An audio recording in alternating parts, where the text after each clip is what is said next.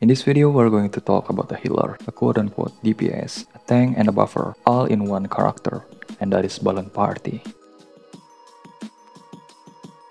If you are somehow lucky enough to pull for Balloon Party, then congrats, you just get the best all-in-one support for a reality team. The thing that makes her the best, and the reason why I call her a DPS, is because of the buff that she provides. It is called Party Balloon, and this buff isn't limited to herself. If she or her allies got hit while carrying this buff, then the attacker will suffer 100% Balloon Party's reality death as a genesis damage. This buff is huge, because if your allies are carrying this buff and the enemy hits with a mass attack, then the attacker will suffer a pretty good amount of damage, especially if your Balloon Party has a high reality death. Even passively, Balloon Party is a DPS. To get this buff for your allies is also simple. You just need her 2-star incantation health card. Her ultimate also grants it, which I'll talk about in a minute. Speaking of her health card, the mass heal she provides is extremely good because it heals your allies based on their lost HP. So the lower their HP is, the greater the heal will be. And casting this 2-star incantation card doesn't feel bad either, cause on top of getting the heal, your allies will also get the Party Balloon buff, which means you won't lose any damage by using this card.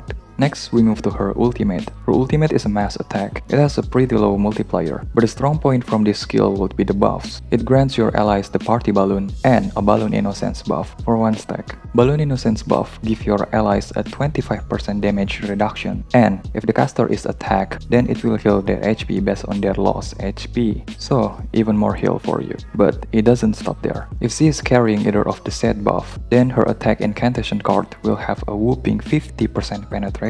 Now you might be wondering, oh, so I need to cast her 2-star health card first before using her attack card then? Fortunately for you, you don't need to do that, because at Insight 1, at the start of the round, she will grant herself a Party Balloon buff, so it is pretty much a free 50% penetration for her attack card.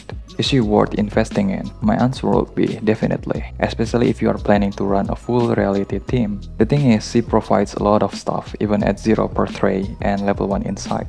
At Insight level 2, she will get a plus 10% healing done, so even more heal for you there. And since her heal is based on the lost HP, you don't need to worry about her attack stat either. You can just build her bruiser with lots of reality death in her resonate. Lastly, for her psycube, I'm using one that gives healing done boost for now.